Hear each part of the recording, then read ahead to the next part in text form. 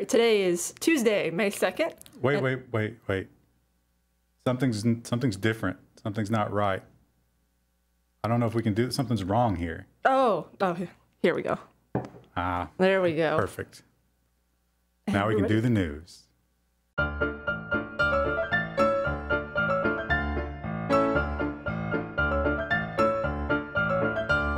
So, the big story this week that I'm sure you've all heard is the NSA is going to stop spying on us.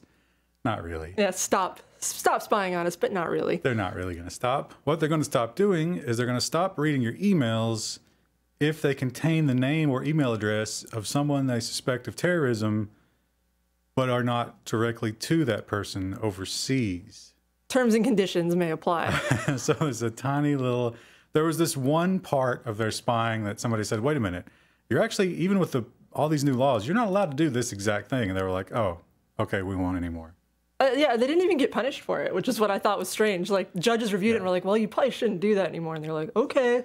Yeah. No legal action required or taken there. They're never going to get punished for anything. That's the way it works, sadly. Something we have to get used to. Right. So they won't be punished, and they'll probably continue to spy on us and lie to us. Like but normal? Wikileaks continues to give us the truth.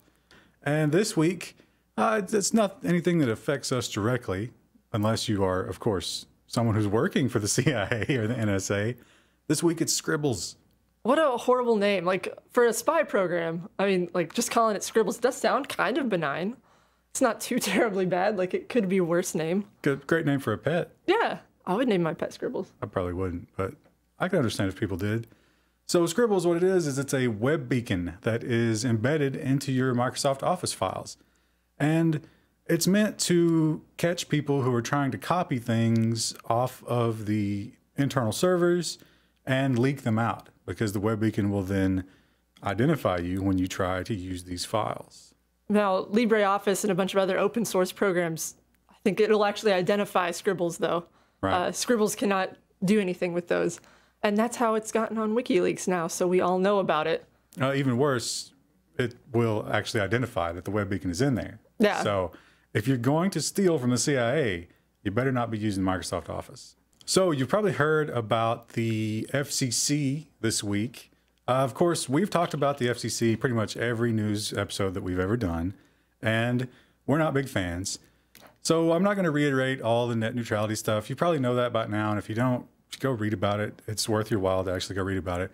But we will mention that this week they have opened up the net neutrality argument to public comment.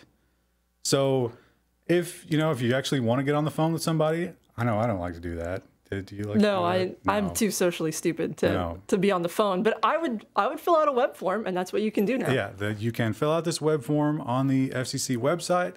This link will be in our video description, and you can go and give them your opinion, and they will print that out and put it right in the shredder. Yeah, but you guys are YouTube commenters, and we know you guys are up to the task of giving people your opinion. So don't fail us. Now, maybe if we're lucky, somebody in power might get some of these and read them. Probably won't. Yeah, it seems like they're probably just going to throw it in the shredder. But this week we've also learned a fun thing about the Senate staffers and their identification cards. So in government, it's actually pretty common to have two-factor authentication now. You probably use two-factor with your phone. In the government, it's more common to use an ID card. So you have to have a physical card and a password to get into all these, classified documents and stuff like that. Or even just get into buildings or anything like that. Yeah, but it turns out the Senate staff's ID cards, they don't have a chip.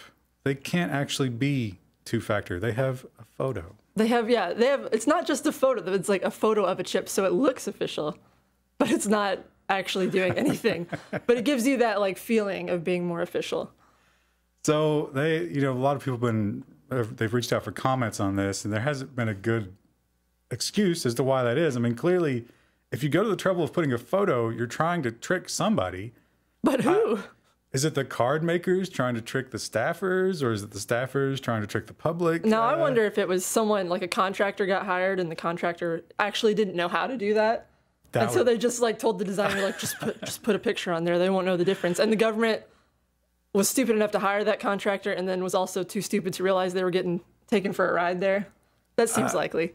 Having worked with people with money and power on security issues, here's how I think it went. I think they probably tried it, or were going to try it, and they told them, hey, you're going to have, along with the password that's your pet's name and your daughter's birthday, you're going to have this card, and you have to remember it and keep it with you at all times to do your job.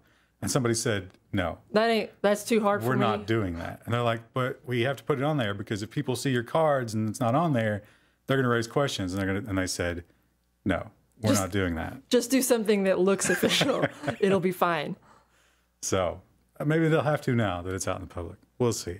Or they'll just completely ignore it and continue to jeopardize secrecy and security. Yes, because authority does not like to be questioned, especially corrupt authority. And that's where this story we come. What a good segue. And this has to do with a man in Illinois who was angry because his wife got a red light camera ticket. This story made me furious for like I'm not on anybody's side here. One group's being super pedantic and the other group's being super pedantic, and they're both trying to punish each other for something that doesn't really matter. Well, I can't pick a side. Now, if you read the letter, the email that the guy wrote, I think it was a letter. It is, here's a guy who is clearly, I think he's from another country, or at least, Sweden, I think is where he's from. Not very many generations off the boat, if not that. And it's, that old joke that's in every movie. It's like, I was an engineer and now I'm driving a cab. Oh, yeah. That kind of. So he's got that attitude, but he's right about one thing. These red light cameras, something that municipalities have been caught doing is reducing the yellow light time, because people don't notice, and it really makes the revenue that comes in from the red light cameras a lot higher. Now, they've also proven in a lot of studies that the red light cameras don't really improve safety, just generates revenue. And they actually can be a cause of more rear-end collisions, because people will lock them up to try and avoid that. So this guy was complaining, and he actually graphed it out. He did like research and like filmed it and like did like a study and like actually did like, there it is. There's the graph where he talks about the yellow light. So he actually like timed them and graphed it out and did engineering work here. And their response to that was to say that you're practicing engineering without a license in the state of Illinois, and they fined him $500. I mean, it's a dick move, but I mean, you literally spent your free time that you could be spending with your wife, your children, doing community service, spending time on a hobby to do this. So he, of course, sued them, and it was ruled that he wasn't being paid. This was hobby engineering. You don't need a license for hobby engineering.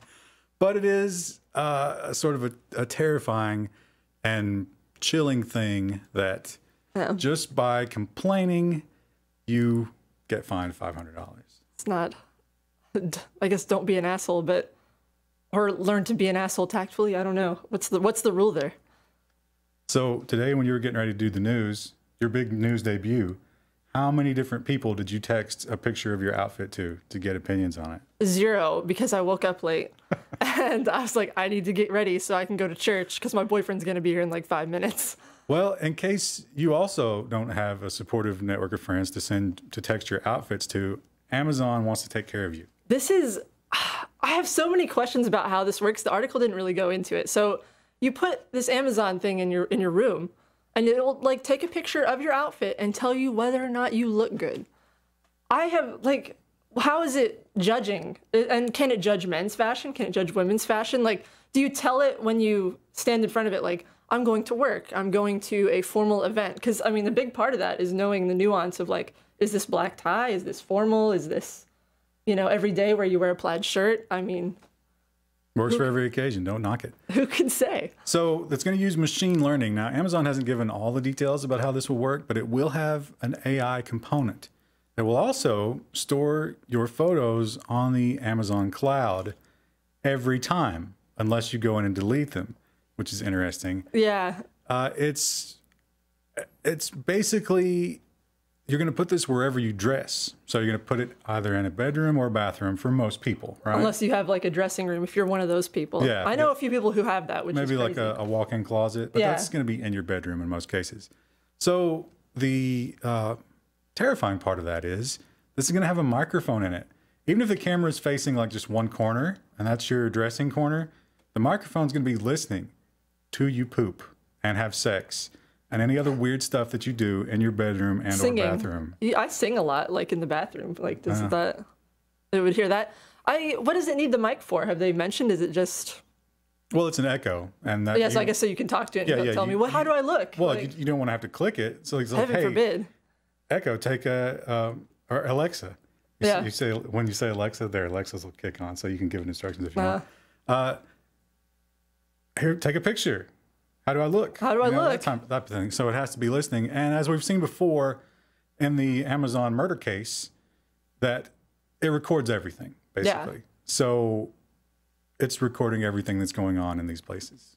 Well, I wonder, too, I bet this will like eventually like open up a whole marketing avenue, because it's like, well, I think you look like garbage today, Susan, but look at all these cool outfits I have on Amazon.com. The one woman brought up, it's going to know if you're pregnant.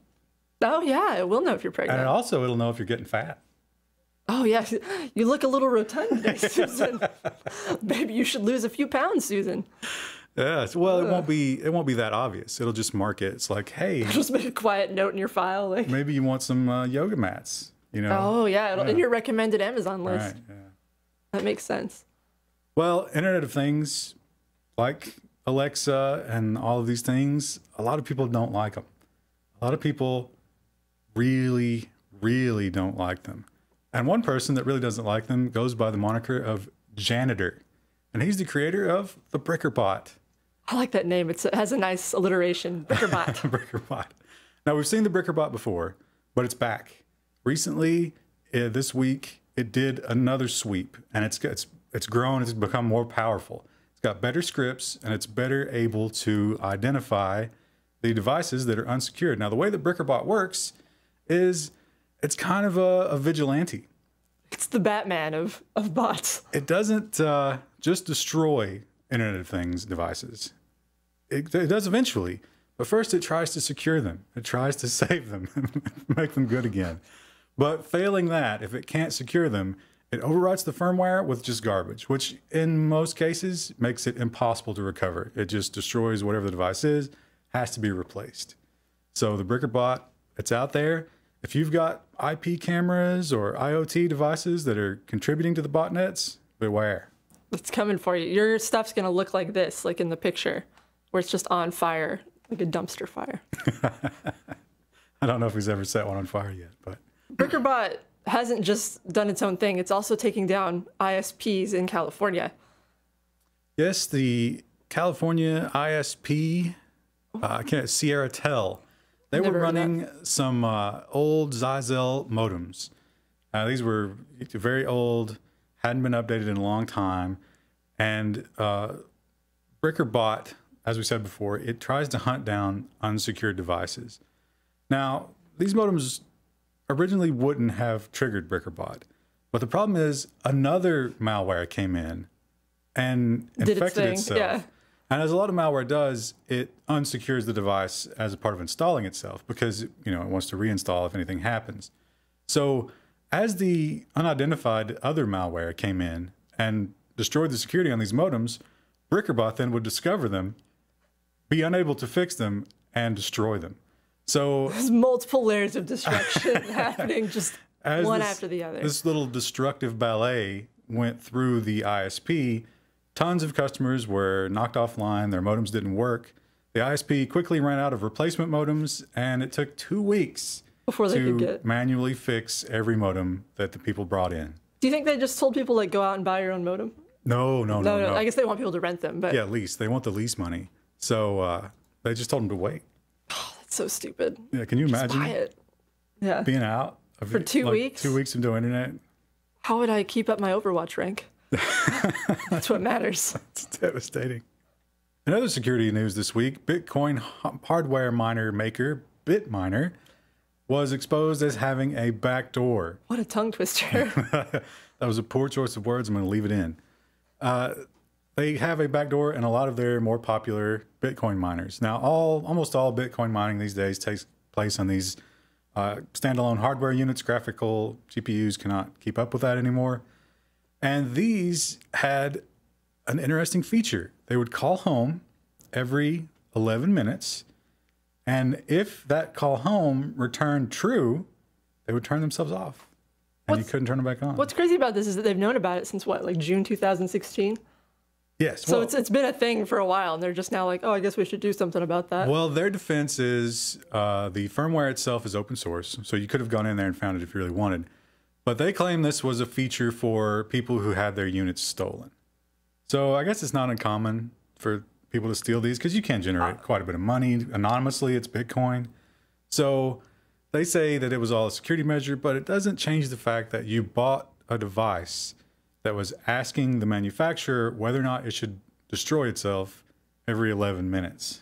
Who would know to steal that? Like, that's what I want to know. Well, I'm sure that Bitcoin mining is probably pretty big in organized crime. I mean, it's organized crime, fairly anonymous way to make money. I guess I'm thinking like Eastern Kentucky, like meth heads. Like if they saw that, they'd probably just be like, "Oh, leave that there. Take the copper out of the wall." It's like. I bet there's like a meth contingent somewhere that knows all about Bitcoin mining. Take that box, we need it.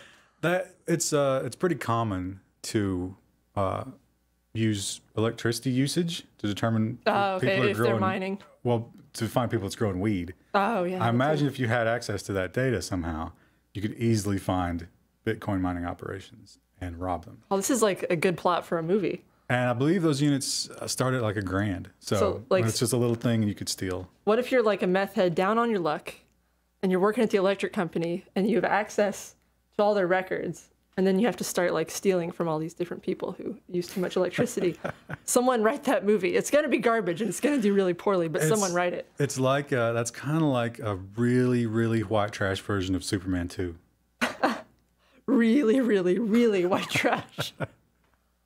Well, the Uber lawsuit, we've talked about this in the past. The rogue Google employee left, founded his own company called Otto, and was subsequently purchased by Uber. Well, that court case has hit another milestone. They've decided that he cannot declare the Fifth Amendment. He must reveal what was brought up. What he took from everybody. I didn't know a whole lot about this story. I actually had to do some research on it because I was like, I don't know.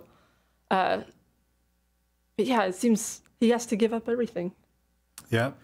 And, you know, trade secrets, whatever. So we're going to find out once they give this stuff up, what, if anything, he actually stole from Google. And it'll probably end up being that Uber has to stop using certain things.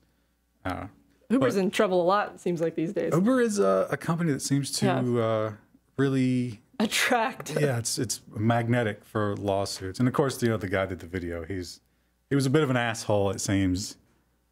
So we'll see. They seem to kind of like to strong arm. They also had the Lyft thing. Lyft has sued because of, we talked about this before, the what do they call it? The Hell app. Oh yeah. So they were trying to trick the Lyft things and give them bad pickups and stuff like that. Yeah. Yeah. So maybe not the, you know, the most conscious company when it comes to ethics. Yeah, it seems like, I feel like I read something about them every other week or see a headline. Maybe don't become an Uber driver as a backup career to YouTube D-lister. Now, Z-lister. We talked about the Alexa in your home, and there was the Alexa murder case where someone was killed in a living room and the local police got a warrant for the Alexa recordings because they thought the murder had been recorded. Yeah. Well, here's something in that vein. It's the Fitbit murder case. Every white woman I know has a Fitbit right now. They have like a whole giant kiosk at Target, like just full of Fitbits. And this could save your life. Well, not save your life. It's not going to save your life. It will help people find your killer, though. It's a punitive measure. Yeah. But hey, as you're bleeding out, you'll feel better, right? You'll feel better, yeah. You'll know that they're going to catch the killer. So in this case, a man murdered his wife, allegedly, and tied himself up, called the cops and said that an unidentified obese man in a mask did this murder, and that he tied him up but let him live and ran off. And so it turns out this woman had her Fitbit posting to social media, which is another big thing. Yeah. Like, oh, look how much I exercised today. It's disgusting. So what the PD found out, without actually even having to do that much digging. Well, they didn't have to warn or anything. They found out that she was alive an hour past the time when he said she had died. So the Fitbit pretty much nailed sunk that coffin. His defense, and now he is he's been arrested, out on bail. I think Friday was when he had to go in for the trial. I don't know how that turned out, but yeah, we'll see. Not looking good for him, I would say. Yeah, I wouldn't. If I was on that jury, I wouldn't let him out. Yeah, that's a pretty easy thing for somebody to understand, even if they don't understand technology. It's like, he said she died here. Her Fitbit says she was still alive. Her heart was beating, according to Facebook, up until... Well, we may need to get a panel of scientists to determine whether or not your heart beating actually means you're alive. Was it like abortion? You have to know. Speaking of Uber's getting serious about building real, honest to God, flying taxis. Flying taxis. We've been promised flying cars in so many sci-fi movies, starting as early as the 80s. And earlier than that. It was supposed to be now. We were supposed to be living in the world of flying cars. Now, here's the part that breaks my heart. The flying car thing was, how much fun is it going to be to drive a flying car, right? But by the time they get here, they're going to fly themselves. Yeah, so you're not going to be able to do it. One of my professors actually was like obsessed with flying cars, and he developed like a whole traffic system to figure out like how you would deal with all the different dimensions and stuff, and he's never going to get to implement it now. So, of course, a lot of companies have talked about flying vehicles. Uber's not the first, but they've taken it a step further by actually like partnering with aircraft companies. They're like, no, we're serious about this. We want this to happen by 2020 at the latest. They've partnered with Bell Helicopters, which is a well-known helicopter company. And the way they envision this working is rooftop to rooftop flying. So it would be urban areas, I assume. Right, yeah. So you're going to make your own way to the top of the building, hop in the taxi, and it's going to fly you to another building. And of course, it'll be by the app. I imagine in the beginning it'll be sort of like a bus where lots of people just pack into the sky bus. You're not going to do like 1 or 2 passengers, because that wouldn't make much sense. No, economically that would be suicide. But then you got to think about the weight limit. So it's going to be interesting to see what they come up with. But hey, I would flying take taxis. I would take I don't know if I'd do first generation. I think it would be fine, like safe-wise. I wouldn't want to be crammed in with like 20 other people, but... What makes you so confident it's going to be fine safe-wise? Because I've flown on a plane and stuff before. It's fine. It's much different than a plane. No. Can't be that much different. Well, self-driving, of course, it's the way of the future. A lot of people don't like it, but it's coming. It's going to happen, and you're going to have to deal with it. And Google, or Alphabet, as they're now known, is ready to take the next step. First real... Oh, yeah, they're putting real people in the cars now. I remember the story. Let's do that again. Yeah. I was like, what happened in this story? Oh, yeah. Actually, you want to introduce this one? Yeah. On the same sort of note, we have another self-driving car story. They're putting actual people in self-driving cars now. It's not just, crash test dummies and cameras. That's Google, or Alphabet, as they're now known. And their self-driving cars have been on the road for a long time, and they've done a pretty good job. But the only people behind the wheel have been the people working on them, or Google employees. And now, for the first time in Phoenix, you can sign up. It doesn't cost you anything. Of course not. I'm sure you have to sign all sorts of waivers. Oh, yeah. It might cost you a leg, but initially, no upfront cost. And they will give you an app so that you can summon a car and ride it around for free. I know it's notable that they do this in Phoenix, where it's like fairly level and there's not a lot of rain.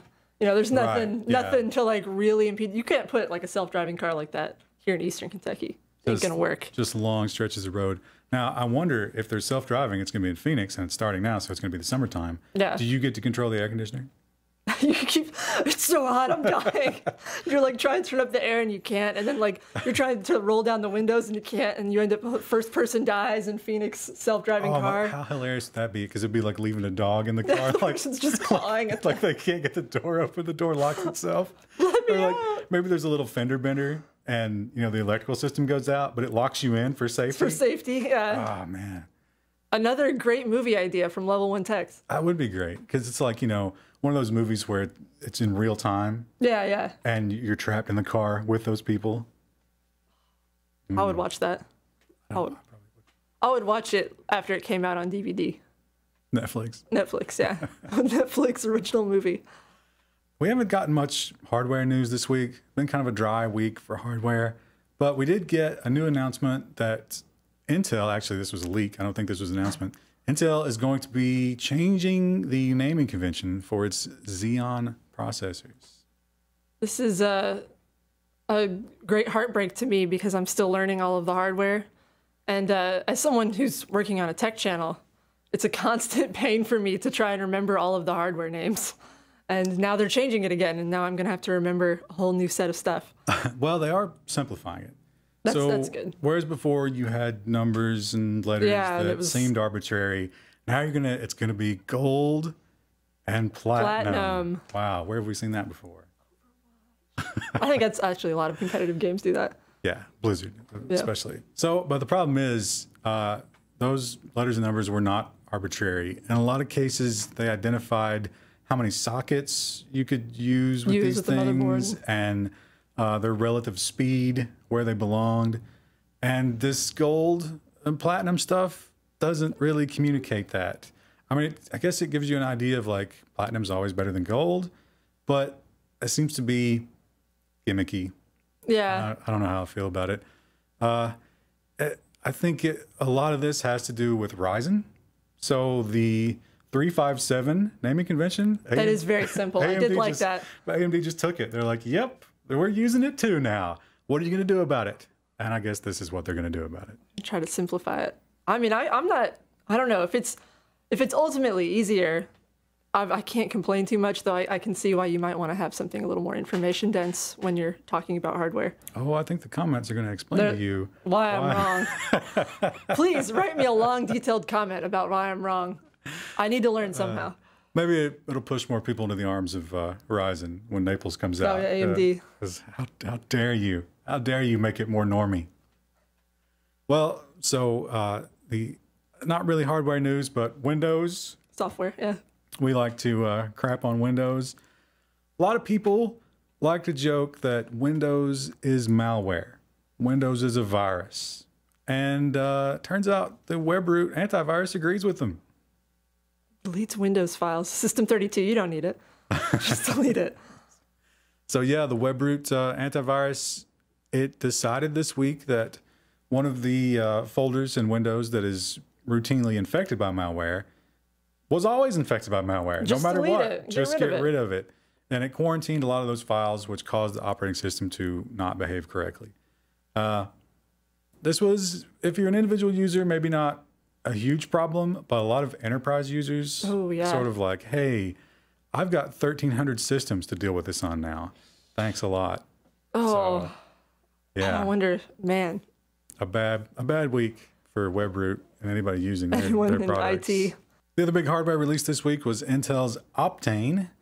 And of course, we talked about this in the past. We won't go too much into it. Optane is kind of like a little turbocharger for your existing hard drives. It offers caching and increased performance, especially for old spinning hard drives and not SSD drives. And it was released this week, came out, was given a price point.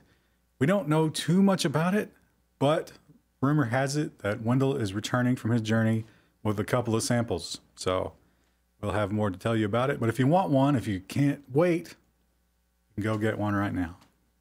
This is a pretty exciting story. So we can now 3D print buildings. What's cool about this is it's actually a freestanding machine, whereas a traditional 3D printer, you would actually have to kind of have like a box and a base and stuff for it.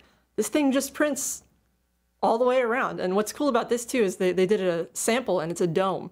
It goes all the way around, up and down, and it's hollow, so they can fill it with concrete, they can fill it with dirt, they can fill it with whatever, and it's structurally sound. This is a new approach to 3D printing that's not limited by being inside of a container that is printed with, sort of an infrastructure. It's a freestanding thing. And more interesting than that, it has different nozzles they can use. So it can print all sorts of different materials. It can even do detail work with cutting blades and lathes and things of that nature, rather than just printing. So you have this cool new robot that is able to do a whole lot of things, and it can do them for the most part autonomously. I think this version, you can't just set it and forget it, but they're talking about future versions where you put this thing down, maybe put a solar panel up so that it has power, and you just leave it, and you come back later and there's a building there. And it's even got a scoop. It can collect materials at the work site. This is a really cool new step in building autonomously. It reminded me a lot of, I don't know if you guys have heard of these Earth ships, where it's like the completely, like, everything is organic and special, and like you usually build it into a hillside, kind of looks like a dome. I bet this will like revolutionize building an Earth ship now. Those kind of special homes like that. They've talked about using these to like disaster relief. Yeah, yeah. So you drop some of these things in, and you know, a few days later, you've got buildings, you've got shelters, and you can, you know, store things, you can move people in. IKEA did something like that recently as well, but this seems like this could be even better if you could, instead of having to bring in so many shipping containers or however of the IKEA stuff, you could literally just build it on site and have it permanent. Would you live in a house that was like little bubbles connected by? Yeah. Oh yeah. That's like a hobbit hole. That's like my dream. I would totally do that. How could I not have predicted that? No. I've looked into Earth ships before, and the same sort of building thing, some sort of concept. They're very expensive, but they're really, really cool. Well, 10 years from now, maybe it's a thing. Maybe by the time I can afford a house. Maybe the robot would be cheaper than the houses. I don't think the materials would cost you a ton of money here either, because it's mostly concrete and insulation. Oh, see, they don't have anything for plumbing either. I think there's going to be a lot of regulations that come with that eventually. And that's not the only robot this week. Although these next robots, don't let the headline fool you, they don't exist yet, but they're working on it. They're working on it. See, a big problem in the fruit world is picking delicate fruits. Yeah. So, you go to the supermarket, you're faced with that giant wall of apples. And you don't know what any of them are. Do you really know what any of those apples are? Oh, yeah, I get Red Delicious. That's my favorite. Well, I know Red Delicious, but there's like 50 other kinds. Honey Crisp, also very good. You've tried all the apples. I've tried all of them. Not all of them. You're saying if I went and put a blindfold on you and put the apples out, you could identify by taste? Yeah, let's do it. All right. Video, Patreon. That's the next video. Patron only. It's Patreon exclusive. The stuff you signed up for. So the problem with that business model is that the ugly apples will never get picked. If they get bruised, they actually have a robot that already does things like pick cherries, where they just shake the tree and it falls down into a tent. Thing with cherries is if they bruise, it doesn't really matter. With an apple, it does. Yes. So ugly apples, nobody will ever buy them. That's applesauce, but you lose a lot of the value of the apple by doing that. So there's two companies that are looking to revolutionize the apple picking world. Now, this kind of gets political a little bit, because a lot of these jobs are illegal immigrants. And that's kind of a hot button issue right now. So one of the tactics that ICE does is they go to the orchard, and in the middle of the day, they round them up and ship them out. So fewer and fewer illegal workers are getting into this because of the risk and just because it's not a fun job. Yeah, I mean, if you're coming here for a better life, do you really just want to pick apples all day? Well, I think actually a lot of them do, but yeah. So enter the robots. Now we got two kinds of robots that are going to be into the apple picking world. The first kind of robot is a 3-finger robot that gently, very gently plucks the apple and actually twists it off, because you don't want to damage it by pulling. Do you have to do the thing where you do that? Yeah, they do like the A, B, C. The model wave. No. I was thinking the A, B. You don't remember the ABC game? When you did you would twist the stem off the apple, and then you would say a letter every twist. And whatever you landed on when the thing came off, whatever letter that was the name of your future spouse. That's what their name started with. Okay. That's some folklore for you. Never played that game. I don't think the robot will do that. Any of you who are unmarried we want to find out the name of your future spouse, hey, there you go. Well, not the name, just the first letter, because you don't want to give away all the secret. The alternative is the other robot is looking for a vacuum method of just gently vacuuming the apple and plucking it from the tree. See, I think I would want the vacuum, because I think that would look cooler. Yeah, but I wonder which would be more energy efficient. I guess we'll find out. Yeah. Because just like the flying cars, they've promised these by 2020. Robot fruit apple pickers by 2020. I'm ready. Prepare yourself. Prepare yourself. Oh, this is an exciting one. This is actually one of my favorite stories we read about this week. They have developed an artificial womb, and they work, so far they've been testing them with lambs, and the lambs have grown up and been totally fine so far. This is a really, really exciting story because that means preemie babies can actually maybe make it for a lot longer instead of having to stay in an incubator where it's kind of like a very low chance of survival. Look how cute that little boil and bag lamb is. It kind of looks like an MRE, like boil and bag meal. No, this is not, if you're imagining Matrix here, that's not what's going on. Mm-hmm. Turns out you got to start the baby in an actual human. In the real thing. You got to have a starter. Starter oven. Then you pluck that thing out, put it right in the bag, finish it. You know, it's like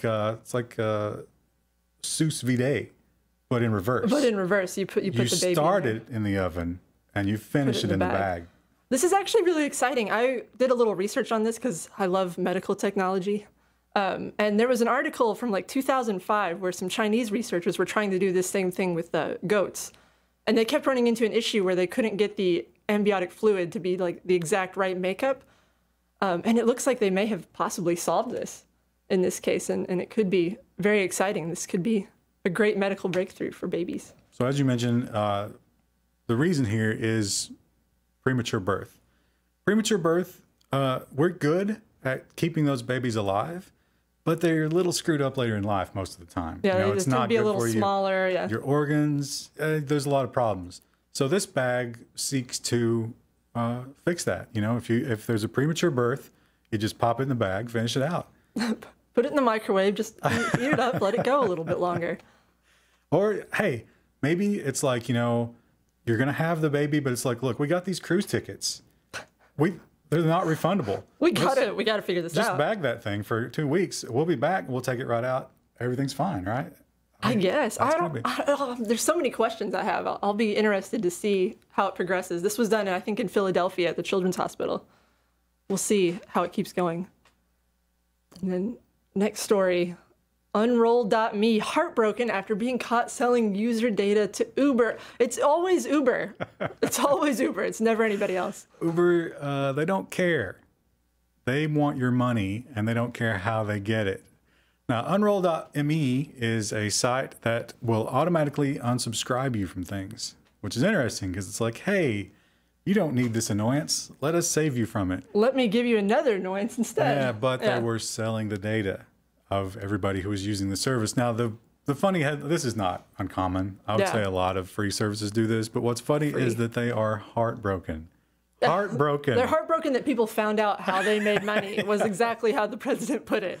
They have not said that they're going to change this behavior. It was in the terms of service all along. They have said that we're kind of sorry that we didn't make it more obvious and we hid it in legal language, but we're kind of sorry, not sorry. But we're heartbroken that you're mad about it. So rip in peace. If you're an Unroll.me user, they're selling your data. Just be aware of that. And a lot of those services are doing that. So the Windows 10 Creator Update, we talked about it last week.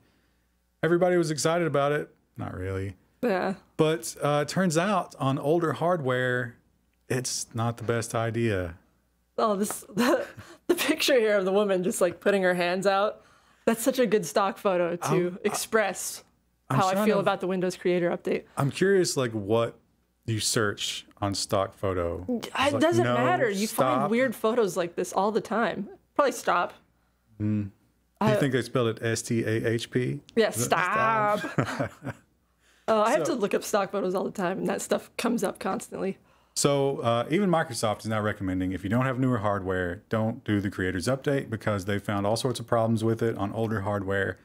And they're saying, don't ever do the manual install. Wait till it's rolled out to you because, of course, we're spying on your hardware and we'll let you know when it's ready for your specific machine. So if you've already done it, let us know if you've had any problems with it. Some people reported they have older hardware and it was fine, but other people it's caused a lot of terrible problems. Next story. We have economic giants who are not into social media, and economic giants in this case mean people like Germany and Japan and other places like that. I'm not super surprised by this story. I have a few friends in Germany, and they've all told me the only reason they use sites like Facebook or Twitter is to keep in touch with their American friends. Yeah, so it turns out that Germany is the biggest outlier because Germany has a very large economy, as most people know, but 37% participation on social media. Now, Japan, 43%, but if you look at these numbers, Japan has a lot fewer people who are of the social media sort of age. Well, or even on the internet. So Japan has a fairly large section of society who just simply doesn't use the internet. Doesn't use the internet at all. But wow. Germany has a lot of people using the internet, the majority, of course, and they're just not using social media.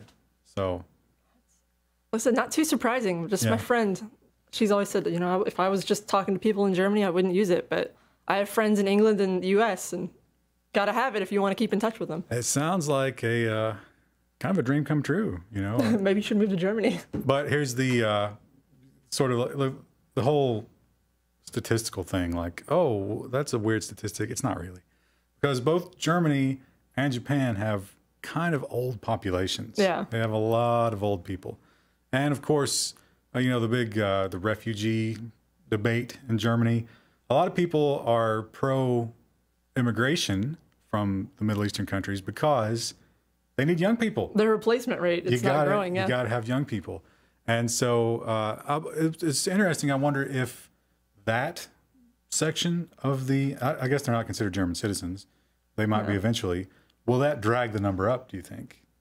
Because I think, I think it's pretty common in those parts of the world to be on social media a lot. Yeah, I think that's pretty common. I have a friend, again, also in that region of the world, and she seems to be pretty active on Facebook, and no issues there. So, but hey, if you really, really, really hate social media and you want to be in an industrialized first world country, Germany or Japan. Or Japan, yeah. Probably I'd go Germany, I think. Well, yeah, but you get I got the German heritage. Yeah. Of course you would. I don't know, I think Japan would be an interesting place. Now, right now, possibly in the middle of World War III, so probably going to stay away from there. Also, you know, all the radiation and Godzilla attacks. I'm not sure about that. I don't know. I'd be kind of excited for a Godzilla attack.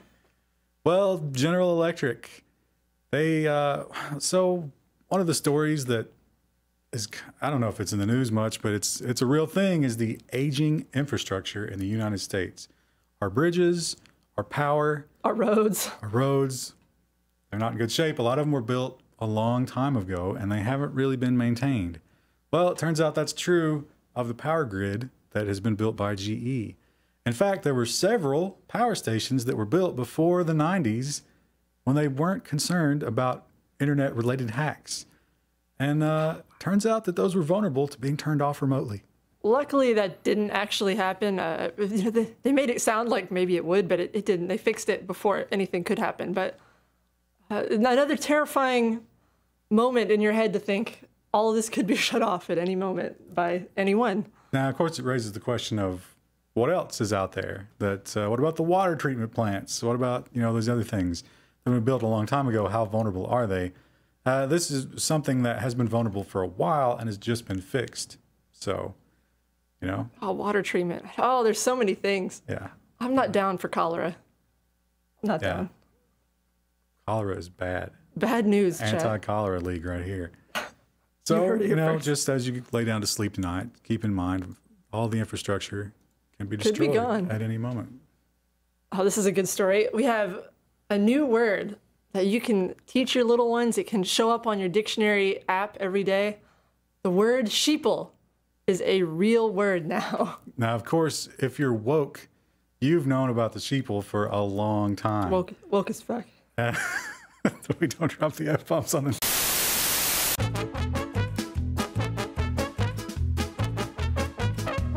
Sheeple, of course, means people who are apt to believe whatever you tell them. Like easily sheep. led, bandwagon people. Now, the most beautiful thing about this story is not the word sheeple. Of course, the word sheeple's it's a little... At this Depending point, on context, can be a little cringy. When it gets to be... This is like Facebook. My parents use Facebook, which is how I know that Facebook is never going to be cool again. And once it gets in the dictionary, it's not a cool slang word anymore, right? I would say, yeah, that's accurate. But the great thing about it is one of the examples they use, you know, the dictionary always gives you example sentences. Well, yeah, because how else are you going to know? Exactly. And the Merriam-Webster dictionary craps on Apple users as being sheeple. Oh, it's delicious. Delicious. And they're right. Apple users are sheeple. And now we have proof. It's in the dictionary. As if you look up Apple user, sheeple is what comes up. Well, you might be thinking that this episode of the news was kind of shitty. And maybe you're right. And this next story, also shitty. Oh, segues for days. Speed of poop, big or small. Mammals drop a deuce in 12 seconds, study finds. A, someone financed that study. And B, the finding, 12 seconds. That seems awfully quick. Like you're really pushing it out. I mean, this just shows you that, you know, most mammals don't have smartphones. Oh, yeah. He's got no shampoo bottle to read even. He just has to, you know. So you might be thinking, why would anybody care about this? Yeah. How do you determine this? And you'd be right to question all those things. And how does this relate to technology? Well, it turns out that these people doing the study, scientists, they went to a zoo and a dog park to collect this valuable data, but it's much harder to collect data on more mammals that live abroad. You know, how do you figure out apes and, you know, things like that? Well, whales. What if the animal's constipated when you go to the zoo? So they went to YouTube. And of course, YouTube being a beautiful collection of all the world's videos, there's a huge number of poop videos that you can enjoy on YouTube. Safe search on if you're looking for animals crapping, I guess. But they did the research, and 12 seconds was the average. 12 seconds. Man, I'm way behind the curve. I am too. 23. Well, there were 23 different animals, right? I thought you were going to say 23 seconds. 23 as if you'd measured it. I haven't measured. You like got the stopwatch. It's like, boom, 23. Then I slammed the stopwatch in the toilet. You're trying to cut seconds. It's like, all right, this week it's going to be 20. Seems like a good way to destroy your colon. But yeah, 23 different animals they looked at, mammals, not just animals, mammals, to determine the average poop time. Yeah, I guess if they had done like birds, that would have just skyrocketed. Birds just going to just blast it on out. Yeah. Now I imagine that this is true largely in the animal kingdom, especially wild animals, because that's a vulnerable time.